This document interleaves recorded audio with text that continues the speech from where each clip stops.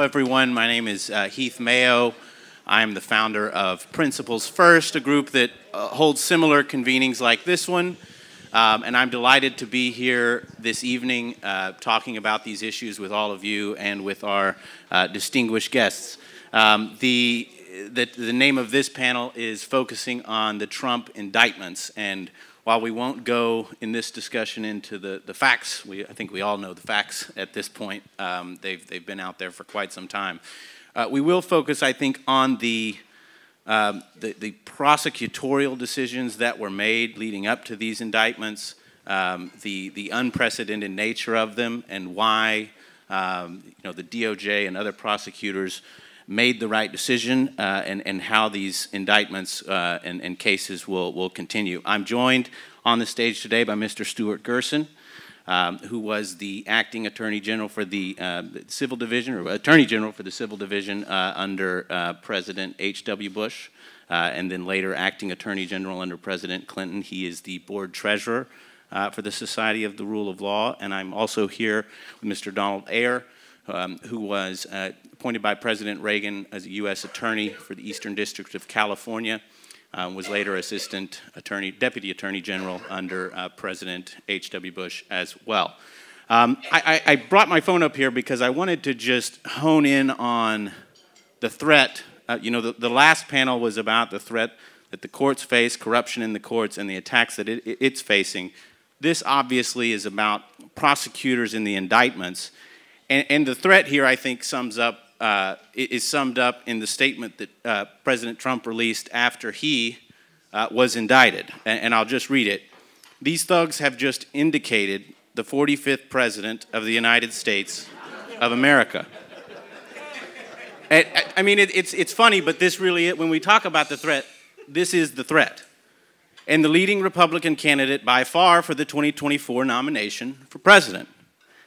All caps. This is an attack on our country, the likes of which has never been seen before.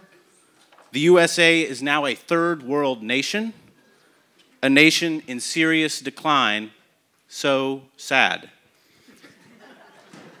I start with that because we chuckle, it's funny, but what he's saying there is that prosecutors, the DOJ, the line attorneys that enforce our laws have sent the country on a partisan political witch hunt.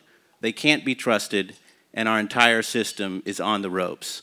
I throw that and I set the stage. Any thoughts on that, Stuart?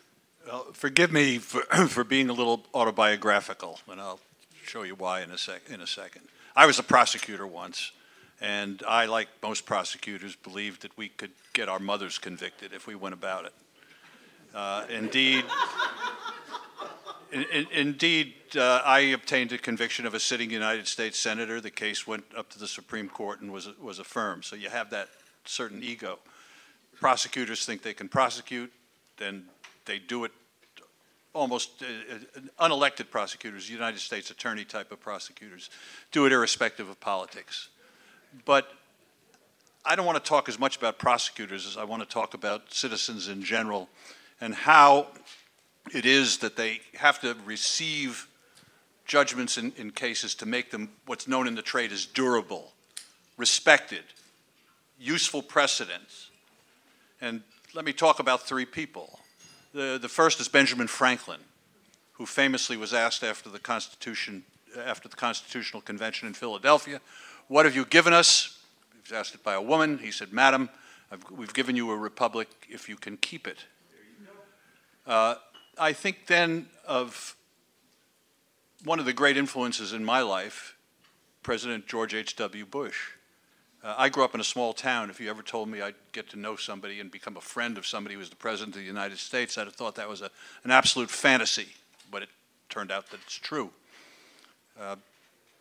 When I was asked by President Clinton, out of party, to be the acting Attorney General with prospects that, as was the case, that I'd be there for quite a while because they were having trouble finding and getting confirmed an Attorney General of their own.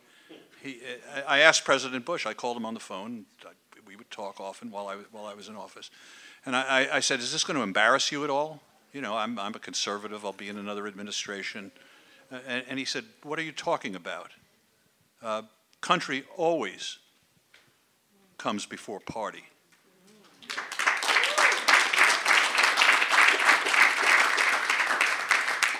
And then I think of Walt Kelly. You don't remember Walt Kelly. Walt Kelly was the cartoonist of the famous Pogo strip. And he's the person who had Pogo say, with a tear in his eye, "We have met the enemy and he is us." And when I look at the prospects for prosecution with the vanity of an ex-prosecutor, thinking that in a couple of these cases at least, I believe that I could secure the conviction of Donald Trump. What's important to me as a citizen is how will that be accepted by the society at large? And that's what we're here to talk about. How do we make decisions and judgments like that durable? How do we think of the 40% of the population that is bound to somebody who we think has no place constitutionally under the 14th Amendment or otherwise, ever again to hold public office? And the state of civics education is low. And it's our job to explain what the rule of law means, explain to the people who are of working class and whose futures are questionable to them because of technology. They're suspicious of immigrants and minorities. They have these idiot theories like replacement theory and the like of that. And what do we have to say to them? And that's what our job is, to talk about the rule of law, to talk about the fact that to talk about what the framers really feared. George Washington was given the opportunity to become a king. We didn't want to have that. We didn't want authoritarianism. It's not just a U.S. trend. I mean, look at Turkey, at India, at Hungary, at countries all over the place. And why are we seeing a trend towards autocracy? We could spend a lot of time talking about the future of work, talking about how people are invested in their society. But it's our job to say that ordinary people are going to do a lot worse under an autocratic government. These people style themselves, and the press unfortunately styles them as conservative. There's nothing conservative about them.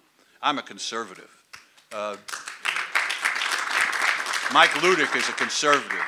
Jurisprudentially and governmentally, we believe in limited government. These MAGAs don't believe in that at all. They believe in an intrusive, pervasive government, dictating what you do with your lives and what you think and what you can say. It's our job to speak out about that and to speak out about the rule of law and why that gives you a better life. I'd like to get back to just giving maybe a slightly different perspective on the prosecutions here, because these panels before us have been very interesting and I think also identifying some real problems. We're all well aware of the problems, but fleshing out the problems of the rule of law. And I guess what I'm actually finding somewhat encouraging now about the prosecutions is that they're finally now engaged. And the rule of law is, in this context, finally rolling forward. It's been all of you who've been paying attention, and I think everybody in this room has been paying attention, it's been an amazing process. I can remember listening to podcasts probably 2 years ago. There are people in this room who were on them, and the sentiment being expressed in the podcasts was that there really couldn't ever be prosecutions of Donald Trump. It just really was highly unlikely to ever happen. And a lot of people felt that. And of course we have the tradition of not indicting President Nixon. And people argue about that, and is that right, is that wrong? And I think we all know that there's a risk. We don't want to be a banana republic.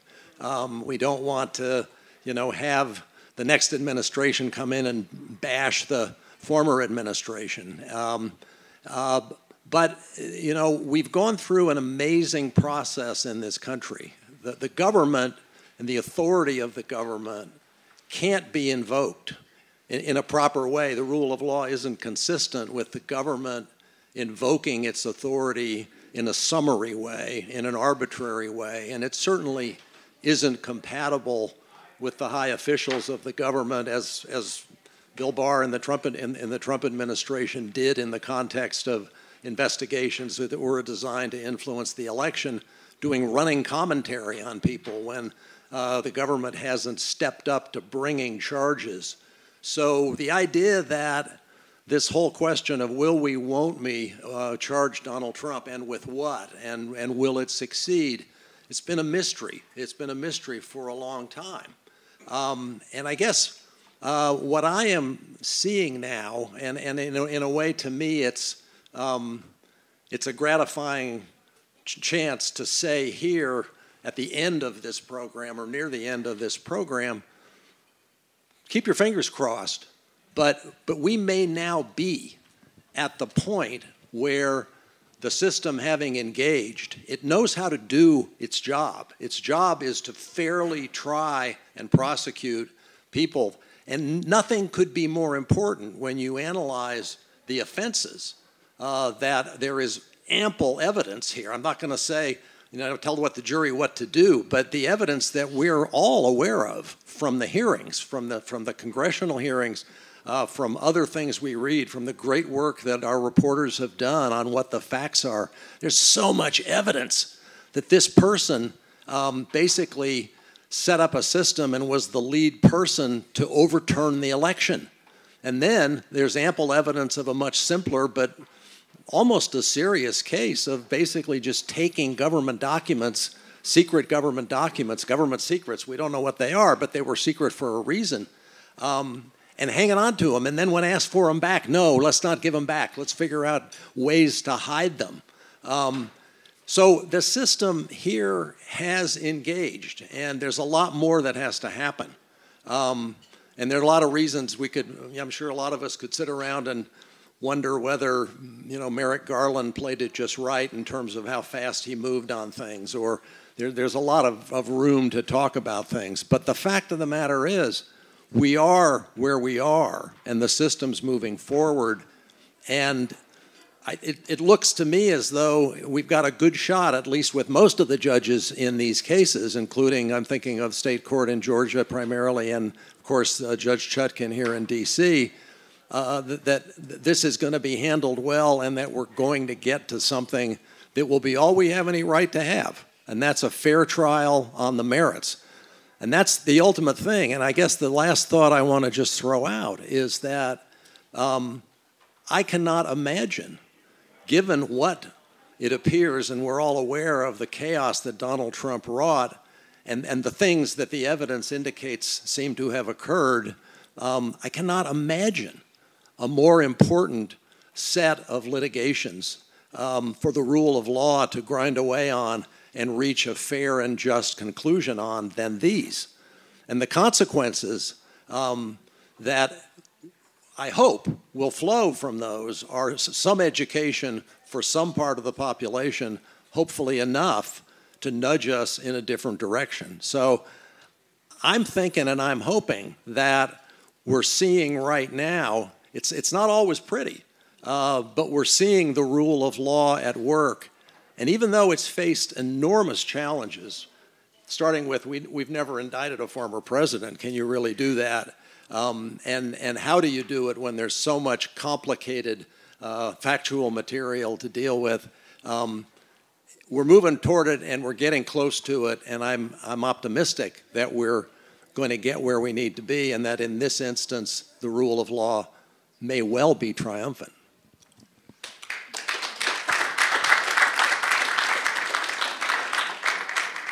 Don mentioned the documents case, and it spurred in my mind another request that I have for you.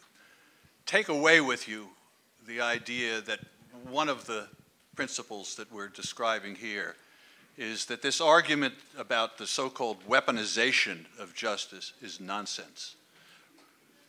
When you look at the documents case and you hear people in the legislature saying somehow that the mechanisms of justice are being directed against Republicans, think of the documents case and then think of David Petraeus, Sandy Berger, John Deutsch, all prosecuted under the same statute. You can find examples of that throughout American jurisprudence. But we have a message. President Bush, as I think George said it in his introduction, had this phrase about 1,000 points of light, and it was his idea, his thought that we could inspire. And some of us who would get together with him would joke and say, what we really need is to get out to the people, not with 1,000 points of light, but with 1,000 pints of light. And maybe that's what we need to do. We don't have an ivory tower message here. What we're talking about here in terms of the rule of law is that not only is nobody above it, nobody's below it either. It's for everybody. We're talking about an ordered society. The professor spoke about originalism as a check on the judiciary, as a limiting principle. That's what the rule of law does. It's a limiting principle on conduct. Keeps us as an orderly society, moving ahead, progressing. Get us out into space, proliferate, be fair. I mean, one of the things that kind of intrigues me about these cases as they're going forward is the way the rule of law, which is to say there is an order that's being imposed on a situation, the way that is in tension, very great tension, with the way that an autocrat or a demagogue presents themselves. And in the case of our former president, he has always presented himself, and it's always been, I think, maybe at the heart of his primary appeal to a lot of his supporters, that he is above and free of any restraints from any higher authority. It's the notion that nobody can tell him what to do. He's absolutely immune. That's his legal doctrinal sort of way of expressing that thought. And there are, for reasons I've never grasped, maybe some of you have, a whole lot of people for whom that assertion of this autonomy and this sort of ability to float above everything and everybody and above the rules that most of us think we're governed by, that has a great attraction for him. And one of the gratifying things, one of the big gratifying things to me, and something of a reassurance. I don't think any of us at this point, I'm sort of declaring victory here, and I can't declare victory because we're not there yet, but I think one of the gratifying prospects, I guess I'll say, is the possibility and the likelihood perhaps that as these cases go forward, we're already seeing it, I think, with Judge Engeron and the case this week, and in his interactions, if you can call them that, with Judge Chutkin, we're seeing a person who doesn't like anybody to be telling him what to do or putting him in a place and saying, sit there or stand there or do this or do that.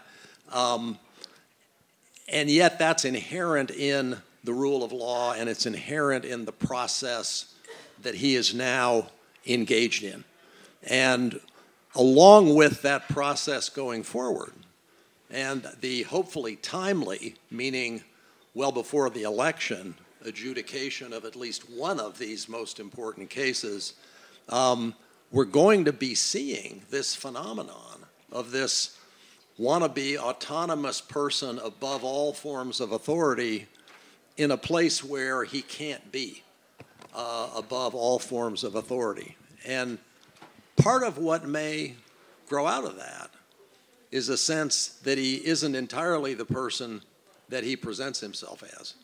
And I think that's fair because he, whether like it or not, he does live in a society that, by golly, is under the rule of law, and being under the rule of law means that you can't flaunt all authority.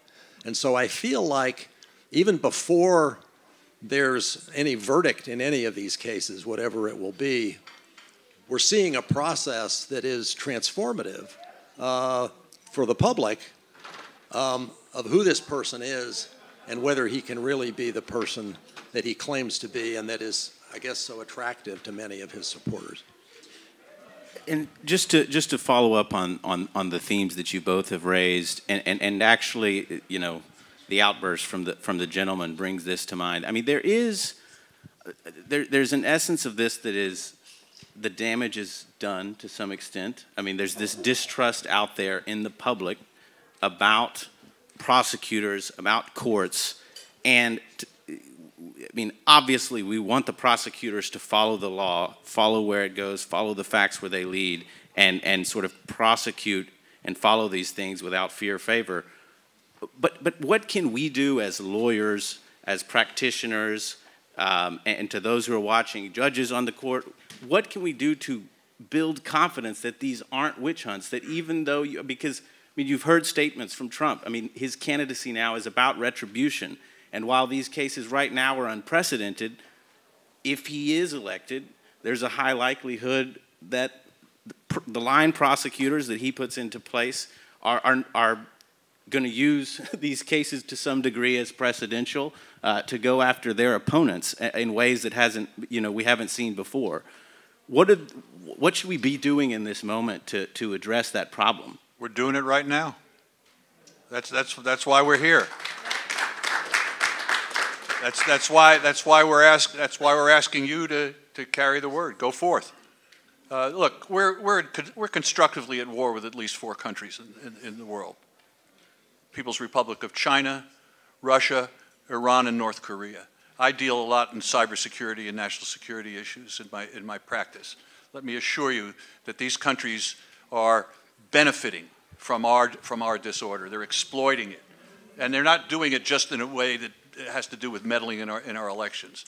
They're setting up commercial alliances in Africa and other parts of the world. They're cornering sensitive minerals. They're creating alliances. They're weakening us with our ability to support our allies. They're doing things that they think will tire us out, and we're doing a lot to tire ourselves out by having debates about some of the things we have here. The national existence, that republic that Benjamin Franklin talked about, is at stake here. Yeah. And we need to understand that. And that's a far greater issue than whether Section 3 of the 14th Amendment will bar Donald Trump ever from holding public office again. I mean, I feel like we all have to conduct ourselves in a upright and principled way, and in personal integrity and honesty is absolutely essential, and prosecutors must do that too.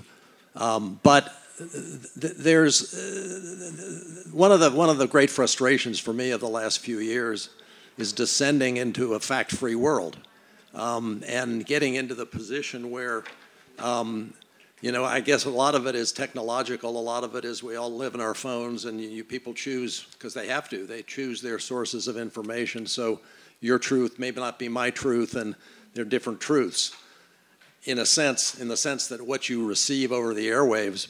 But there are facts, and our system of justice depends upon there being objectively verifiable facts. It's challenging today to assert and try to make stick the idea that there are verifiable facts. But there have to be. And that has to be our position, and it has to be the burden that we undertake. And I'm optimistic, after all the work that's been done on these issues and on these facts, that we have a pretty large and substantial and thorough and accurate sense of an awful lot of facts that bear on what occurred, so that there are going to be people, there are going to be Trump supporters and others probably who are going to say, oh no, this isn't true, this isn't fair, it's a plot, et cetera, et cetera. But at some point you have to be satisfied with the fact that it's not. It's not a plot, it's thoroughly documented, the facts are there, the proof is there, the jury finds the proof to be there, and that's our system. And doubting that, and doubting ourselves, and doubting our system, and doubting our ability. I'm glad that Stuart feels confident he can prove this to a jury, because I think other people think they can prove it to a jury too, because the facts are so clear and strong. And we all have to scrutinize, be sure we're right, but as Davy Crockett said, then go ahead. And I think in this case, those facts are there, and facts are what should matter when it comes to the rules of law that are being applied.